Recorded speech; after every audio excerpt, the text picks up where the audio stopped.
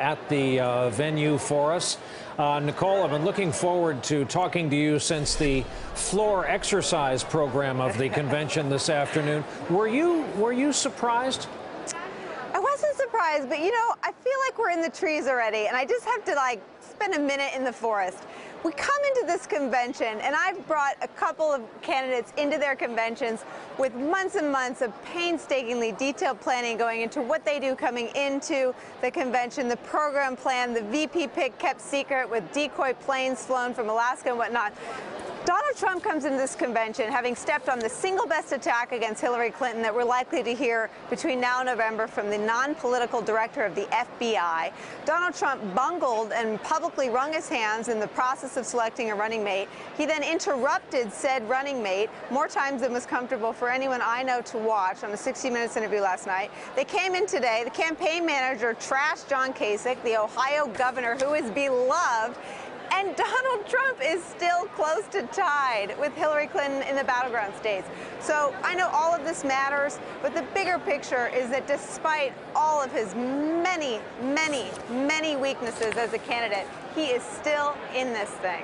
Nicole, I'm sorry. No, I was just going to say, on the upside, Nicole has come so far in her therapy. That's right. Worth every penny. I highly recommend it. I've been giving out numbers. All my Republican friends want to know how I've come to terms with this so easily. But as you've told America, I've been in therapy for 10 months. Oh, Nicole, we've had enough noontime glasses of wine with you to know exactly how your therapy has been going.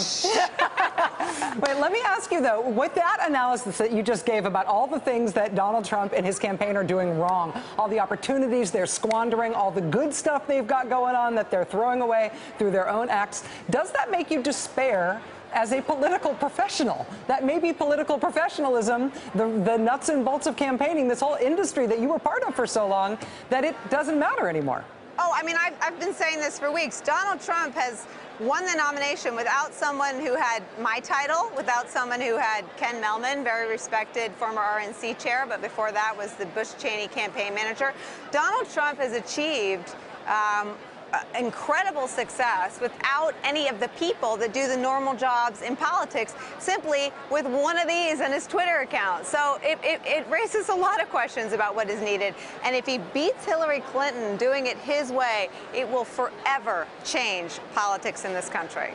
Because feel is important, and all of these feel different, and you've been to your share of conventions. How does it feel so far to be there? I mean, it's surreal. Everyone I know who's part of the kind of unemployment act that Rachel Maddow just described, we all are dismayed that Paul Manafort went out on the morning shows this morning. He did a full round of shows in which he called John Kasich an embarrassment. I cannot tell you how catastrophic that would be for anybody not working for the Trump campaign.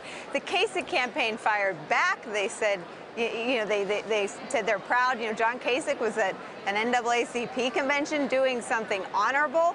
Manafort came right back at him. I mean, it's like watching something out of a movie, but if you tried to make a movie out of it, they'd send you out of there laughing and say that would never happen.